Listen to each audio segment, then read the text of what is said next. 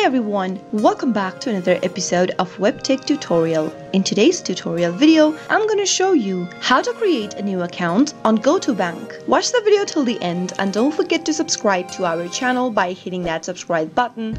Press the notification bell so that you'll never miss another upcoming upload from us. Open up a web browser of your choice. Go to the URL box at the top and type in www.go2bank.com and press enter on your keyboard. You'll end up in the official webpage of Go2bank, which looks like this. Go to the top right hand corner and you should see a button that says open an account. Give it a click and go ahead and type in your email address that you have access to in order to create an online banking account for Go2bank. Type in an email address that you have access to and click I'm not a robot. Click on get started. On the next page, type in your first name, then your last name and click continue. Enter your address and your zip code followed by your city's name and choose your state from the drop down. After entering your address information, go ahead and click on this little box beneath. If you want to receive automated marketing calls and text messages on behalf of Go2bank about special offers and promotions, you can check this other box as well. But if you don't want to receive it, you can leave it unchecked and click the continue button at the bottom. Now, on the next page, enter your mobile number in the text box. You'll also need to verify your mobile number on the next page in order to open and use your account for Go2bank. Make sure you enter the mobile number that is capable of receiving text messages and click the continue button.